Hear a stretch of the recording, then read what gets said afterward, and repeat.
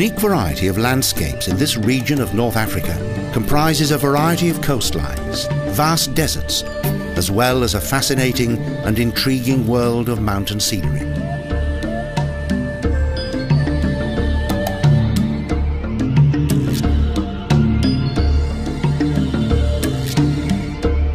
On moving closer to the high Atlas Mountains, an increasing number of rocks begin to dominate the landscape.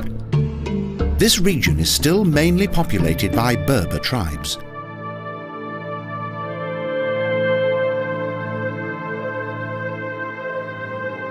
Donkeys and mules are the main means of transport in the rugged, steep and desolate areas that are located some distance away from the main roads.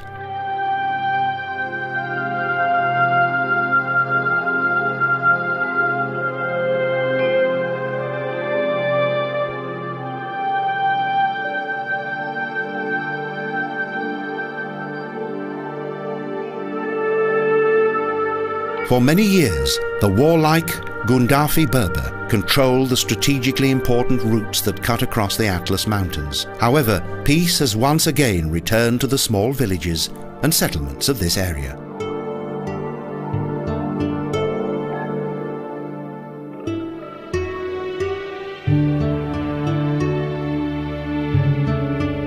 The high mountain peaks divide Morocco into two contrasting regions: the dry, desert-like southeast, and the more fertile and lush northwest.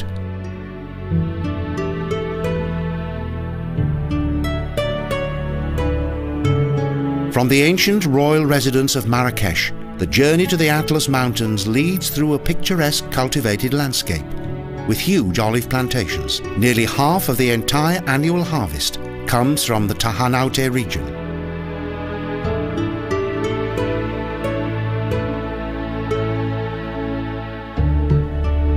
The majestic mountain ranges extend across three countries: Morocco, northern Algeria and Tunisia.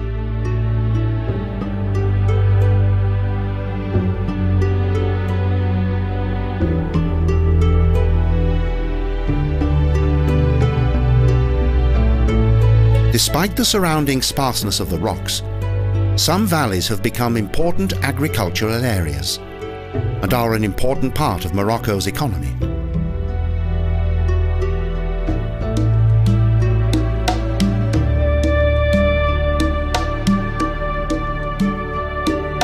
The Atlas Mountains are a good place to experience the simplicity of the countryside and also the daily life of the local inhabitants of this amazing region.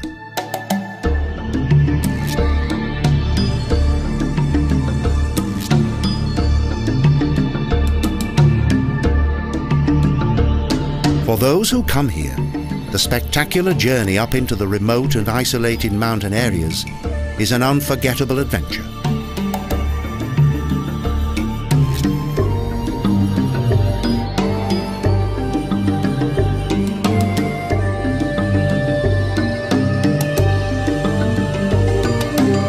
But in the past, this captivating scenery was not as well protected as it is today, as it was subjected to a large degree of exploitation.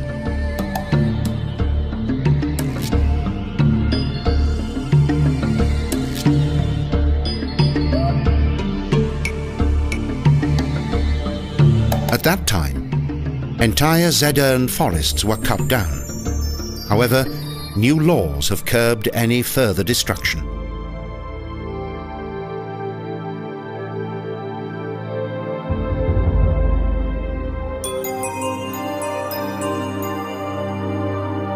Several mineral resources such as phosphate, iron and lead can still be found deep within the massive stone strata of the Atlas Mountains.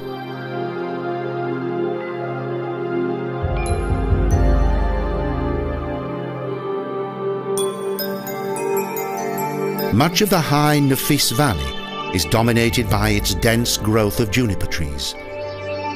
And even in summer, some of the mountain peaks are covered with snow.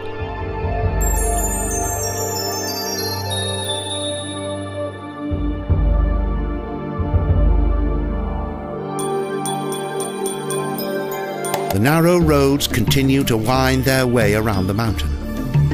Thus, one of the routes is known as the Road of 1001 Curves.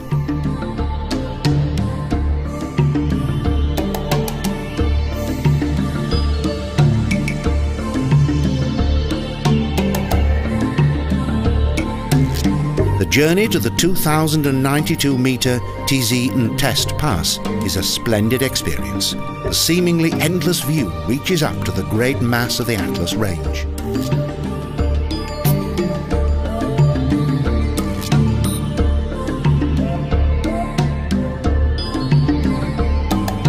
For many years, this important mountain route was under the strict military control of Gaddafi Berber.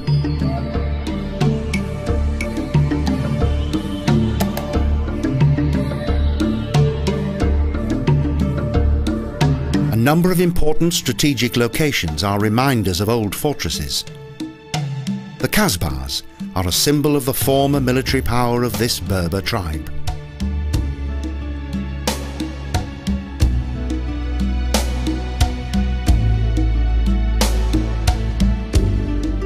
Fortunately, the toll that had to be paid in earlier times has now been relegated to the pages of history. Also, tourist buses have replaced the former caravan trains.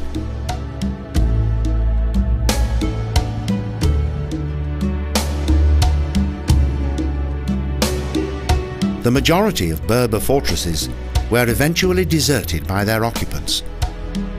It seems as though only the Atlas Mountains have survived the ravages of time.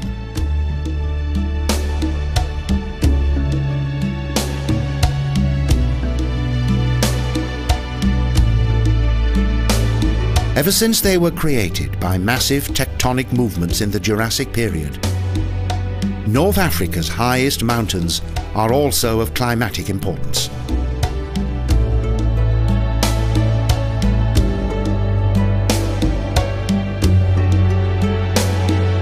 "4,000 meters above sea level, these high mountains form a huge natural barrier between the two climatic zones of the Mediterranean and the Sahara Desert.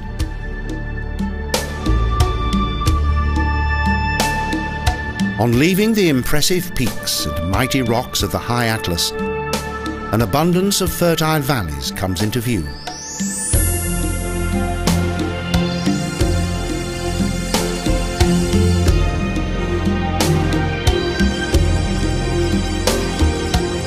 A marvelous variety of vantage points provide the most beautiful views of the magnificent scenery, and it pays to take some time to explore the terrain.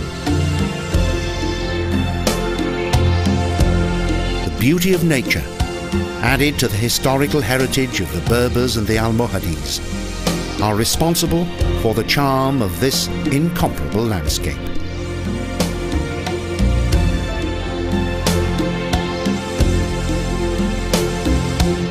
After a few kilometers, the lower regions of the mountains provide a totally different atmosphere when, as night falls and with dramatic effect, the sun sinks beyond the noble and majestic Atlas Mountains.